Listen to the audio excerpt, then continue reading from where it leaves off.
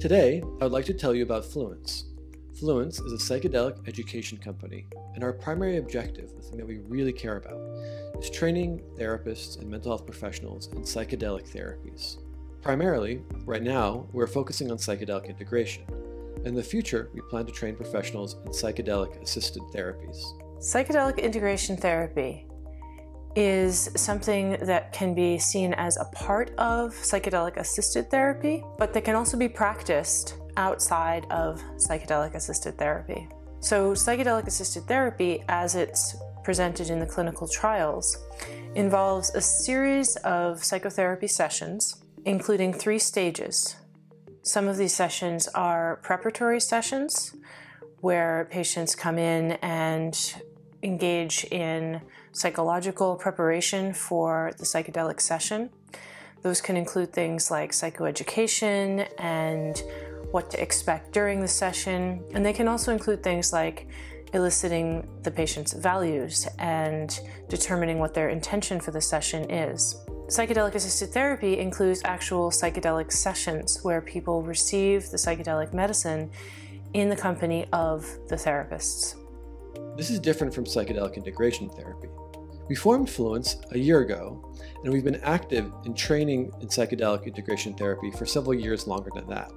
Psychedelic integration therapy is working with people who have a relationship with psychedelics.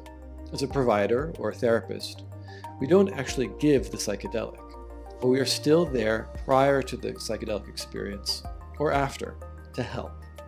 We formed Fluence because we recognize that there are many people who are having psychedelic experiences who don't have a therapist or mental health provider to turn to. Psychedelic integration, of course, then is part of the psychedelic-assisted therapy process, but it can also take place on its own in a psychotherapist's office when someone has had a psychedelic experience outside of that therapeutic relationship. So for instance, if someone has had an experience with psychedelics in a festival setting, or in a ceremonial setting, or perhaps in a shamanic setting or at a retreat center, they may choose to engage in psychedelic integration in their therapist's office, separate from that experience, but in a way that is aligned with that experience and designed to be helpful for integrating that experience into the rest of their treatment and into long-term meaningful change in their life. For example, a client might come to your office and say, "I'm thinking about having a psychedelic experience, but I'm not sure if it's right for me. I'm afraid that I might go crazy or I may get stuck in that state." So at Fluence, we help providers respond to these questions and concerns, as well as help therapists with their own anxiety that they might be feeling when working with such a client who's asking such questions. Our primary way of responding is by providing information to help the client make a well-informed decision for themselves about the next step they might want to take. Another way that psychedelic integration therapy can be useful is in sustaining the positive benefits of a psychedelic experience. We know that, for instance, with ketamine, there is a window of neuroplasticity following a psychedelic session, following that acute experience, and that the more people attempt to engage in creating new positive habits during that window of neuroplasticity, the more they are taking advantage of that opportunity. So an integration therapist can be useful in helping someone to plan and really optimize the potential for benefit that comes with that window of opportunity. Psychedelic integration therapy includes a variety of therapeutic tasks. These tasks can vary depending on what the patient's individual unique goals and situation are. They can vary depending on the patient's needs and the psychotherapist's focus and what the dyad chooses to focus on.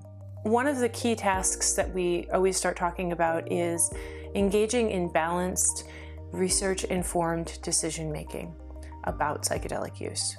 So a psychedelic integration therapist can work with people to make decisions that are taking into account both the existing research and also the limitations of the existing research. For instance, if someone is making a decision about whether or not to use a psychedelic, they may be looking to some of the clinical research literature to help inform that decision. And that literature may have limitations on how relevant it is to the particular set and setting that the patient is attempting to make a decision about engaging in the psychedelic use in. So we really want to work with people to help them understand the literature and also the limitations of that research that's out there now. You may know that there are many ketamine infusion clinics in the United States. Many of these ketamine clinics do not attend to the psychological or subjective experience of the ketamine infusion. At Fluence, we offer training in how therapists can collaborate with ketamine clinics and provide psychotherapeutic support to help prepare a person go through a ketamine experience and, importantly, sustain the benefits afterwards. These are just some of the examples of how psychedelic integration can be helpful to clients. It can also include engaging in balanced, informed decision-making about whether or not pursuing a clinical trial is an appropriate path, or whether or not other non-drug alternative methods for engaging in alternative states of consciousness work could be an appropriate decision. So that includes a really wide variety of things.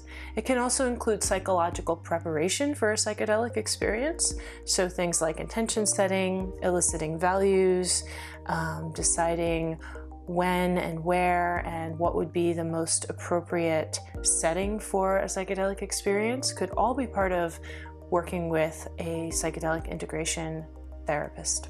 A psychedelic integration therapist, being a licensed clinician, can also collaborate care with a patient's other providers. And that might include the provider of a ketamine session. It also might include coordination of care with other doctors, with a psychiatrist, and maybe with other people that are involved in the patient's life. Sometimes we see people who have a fairly complex history and a number of providers that are working with them to help coordinate their treatment, and a clinician who is trained in psychedelic integration can also liaison and help coordinate care between multiple providers.